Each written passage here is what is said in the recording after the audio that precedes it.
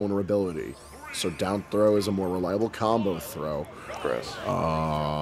Respectable start. Let's go into the Sora Ditto. Oh. It's safer there. Yep. I like the skin, by the way. Shoutouts to Zomba using the Wisdom Form skin. Demix, eat your heart out.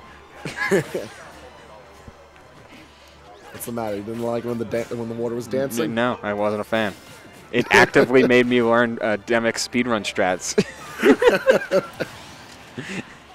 Well, right now it's looking like the only thing that got spit run was Zomba's Sora. Deli came out the gates hot with this one. Okay, we're seeing a little bit more of that stall and fall from Zomba a little bit, using it as yet another means to land for Sora, which he doesn't have too many of those, but what was that pickup? He can float out there and still make it back.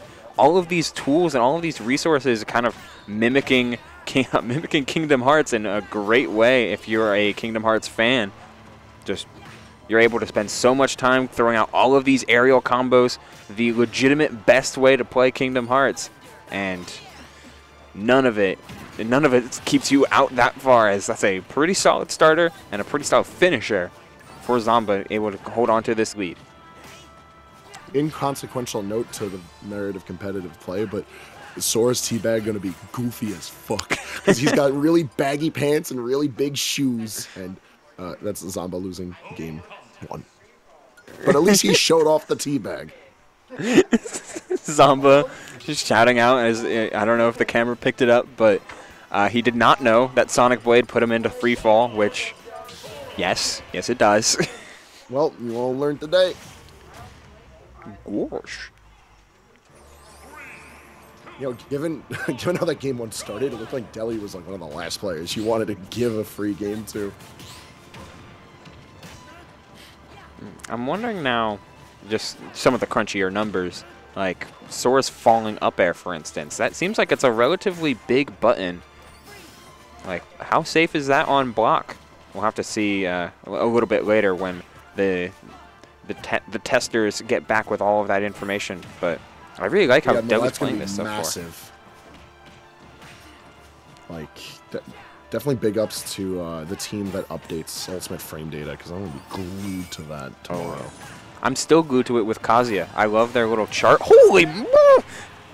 That was F smash, but he super died. I wonder what the multiplier is on that one, because we may have a new strongest counter if that has any show for it. If I remember correctly, the counter multiplier was mentioned in the character showcase, and it's not the biggest of multipliers, but the fact that forward smash is that strong definitely shows that counterattack is at least surviving the arms race of ever-evolving counters in Ultimate. Oh, and we're seeing the juggle game come out from Sora as well, but the landing F smash from Deli. That dash attack's really good, and it crosses up. All right. The dev team really greenlit, like, Crom mixed with Jigglypuff and Bayonetta. And there was enough people around to say that was okay. Yeah, that's fine. I bet Disney paid a little bit extra to make sure he wasn't bad. It's like, you're not allowed to make this character mediocre. Even forward air almost killing. It doesn't snap to ledge until the very end of the Sonic Blade, though. So more often than not, if you see 1, you're seeing 3. That's really important. It means that you don't get any super fast shenanigans like you would see with quick attack or agility. Oh, he's okay, so at first I was a little worried with the fact that Thundaga sent you so high up at middling percentages. Like mid-80s and you're sent near the blast zone of a larger stage.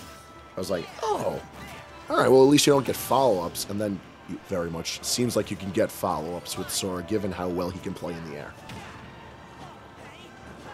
Floating down, here comes the aerial, the hurricane drop. Oh, he died! Yo, he's not with it. It doesn't seem like a Zomba character, but I get it. I dig it. Alright, he came back for the fist bump.